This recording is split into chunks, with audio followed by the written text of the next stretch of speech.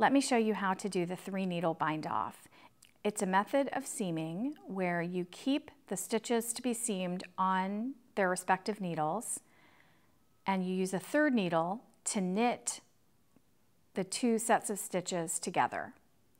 So you're going to hold the 2 needles with the stitches to be seamed together in a parallel way, just like I have here. You're going to take the end of yarn, because you're going to have cut your yarn, so you're going to cut a long enough tail to be able to seam up the number of stitches you need.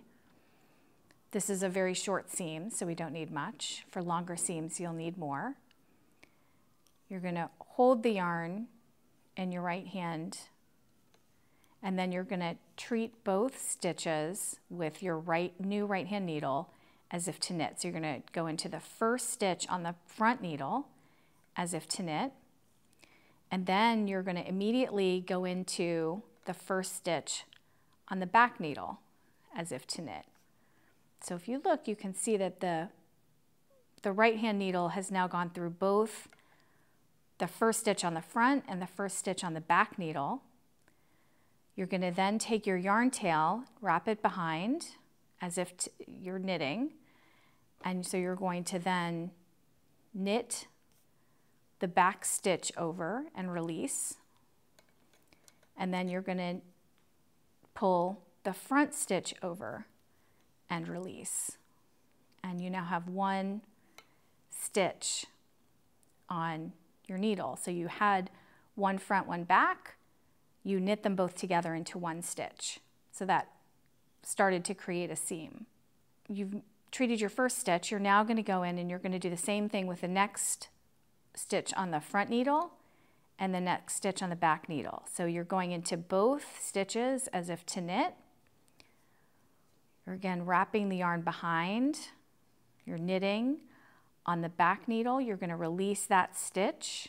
So you're going to have knit a stitch on the back, and then you're going to release the stitch. You're going to pull that over the yarn on your right needle, the front stitch on the needle, and again, you're going to have knit 2 stitches into 1.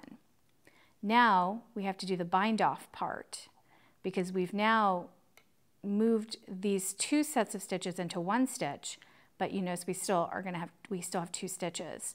So now you're going to go and do a pretty normal bind off. So you're going to use your left hand needle to get the first stitch on your right hand needle and pull it up and over the loop on your right hand needle, the newest loop on your right hand needle. And so now we've bound off a stitch. So now we need to knit the next 2 stitches together. So we're going to take the right hand needle, put it in through the front stitch and in through the back stitch. Use the yarn to knit them both together, pulling them over one at a time. So we've now knit 2 stitches into 1, and we now need to bind off another stitch because we have 2 stitches on our right needle. So we're going to pull the second stitch up and over the first stitch on the right hand needle. And we're going to keep repeating that. We're going to keep knitting together 1 stitch from the front needle and 1 stitch from the back needle, and then binding off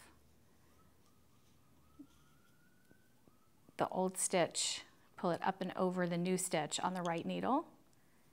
And we're going to keep repeating this until we've bound off every stitch that needs to be seamed. So we're going to pull this up and over. When we get to the last one, it's the same. We're going to knit them together just as we did with the others. When we get to the last stitch, we're going to knit them together just as we did every other stitch. Then we have the 2 final stitches.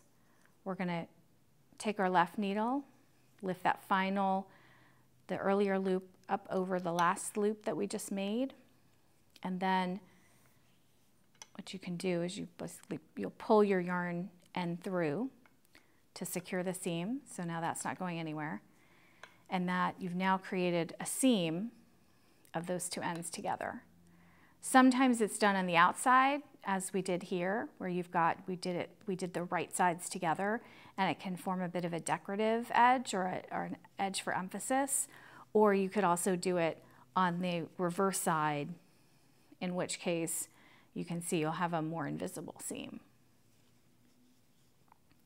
And that is the 3 needle bind off.